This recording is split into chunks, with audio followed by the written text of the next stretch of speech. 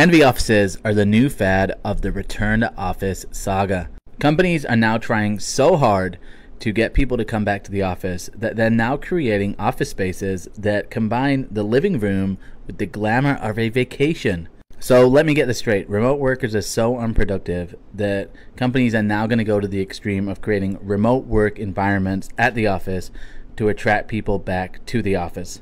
I don't know who is creating these trends or who is trying these things, but this makes no sense.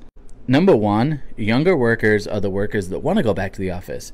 Why? Because it's easier for them to learn and it provides a lot of their social interactions.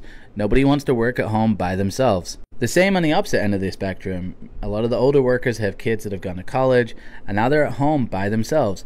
They'd much rather be in an office to get their social interactions.